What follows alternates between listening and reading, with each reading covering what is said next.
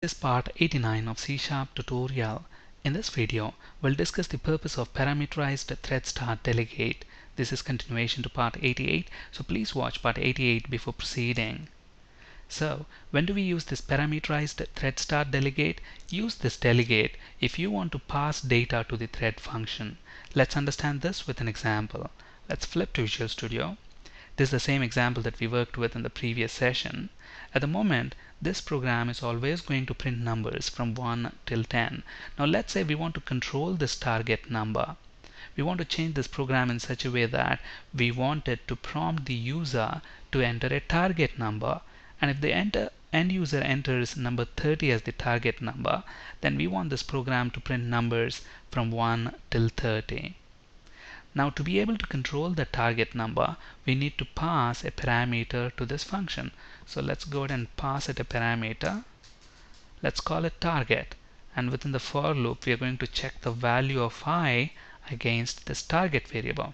So that's going to do the trick for us.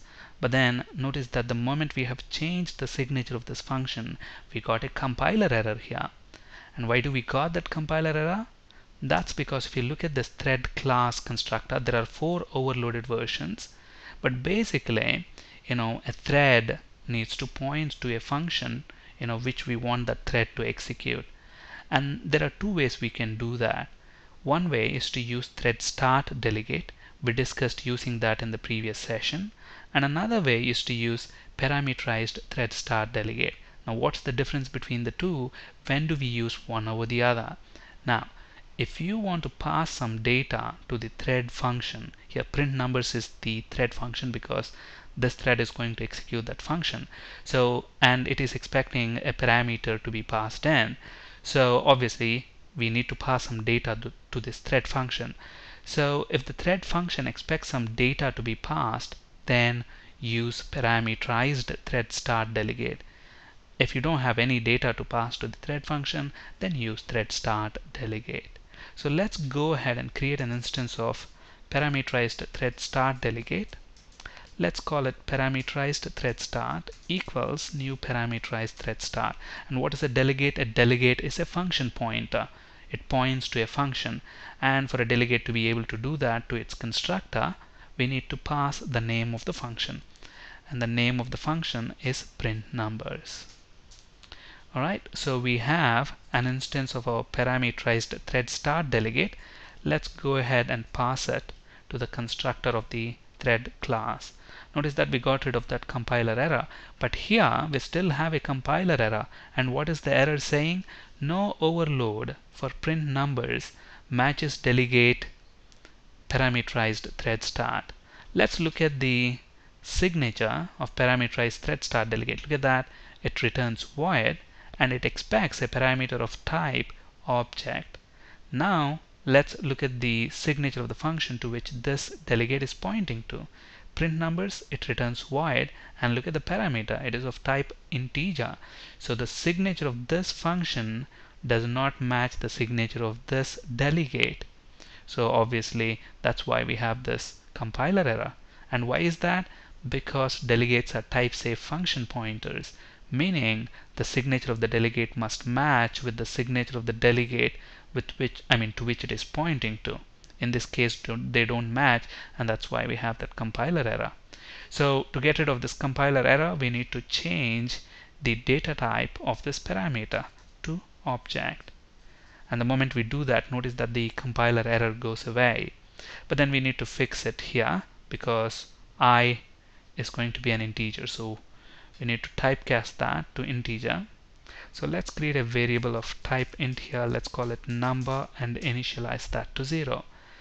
And then let's use try_parse function to convert this object type into an integer. So try_parse expects that to be in a string format. So let's convert that to a string.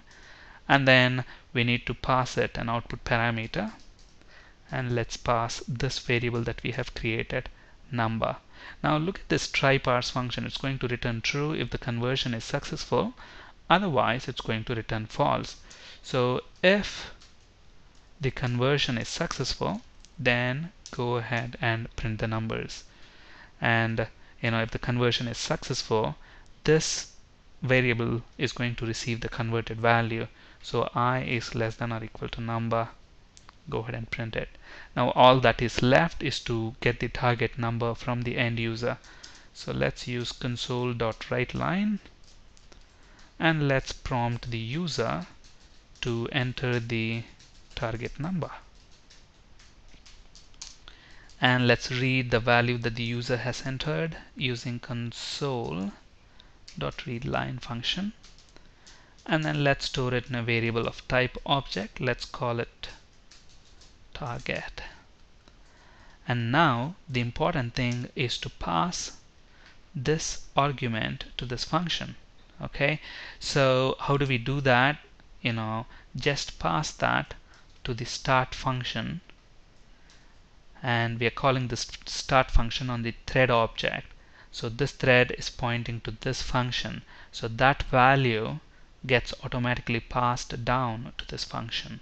Okay, so if you look at the start function itself on the thread object, that's an instance method. There are two overloaded versions. One overloaded version doesn't take any parameters.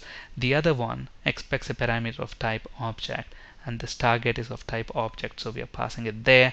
That gets passed down to the PrintNumbers function. So let's quickly run this and see if it works as expected.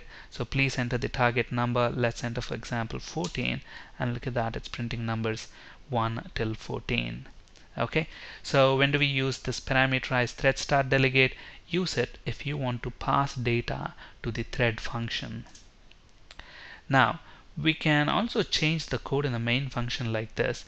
If you look at the code at the moment, we are explicitly creating an instance of parameterized ThreadStart delegate, making it point to a function, and then we are passing that delegate instance to the thread class constructor. Do we really have to write this line of code here? Not really. We can just copy this, paste it right there, and get rid of this delegate altogether. Let's go ahead and run this. So please enter the target number. Let's enter maybe 30, and look at that, it prints numbers 1 till 30, so it's working. So now here we are not explicitly creating the parameterized ThreadStart delegate, but how is it working? It's working because the compiler implicitly does the conversion for us automatically from this to this one. Okay, so that's what we have there, new thread of number.printNumbers. The compiler is going to do the implicit conversion for us, to this syntax. So the obvious question is when to use parameterized ThreadStart delegate over ThreadStart delegate. If you have some data that you want to pass down to the thread function, then use parameterized ThreadStart. Otherwise, use ThreadStart delegate. So one thing to keep in mind is that using parameterized ThreadStart delegate and Thread.Start method to pass data to the thread function is not type safe, as they operate on object data type.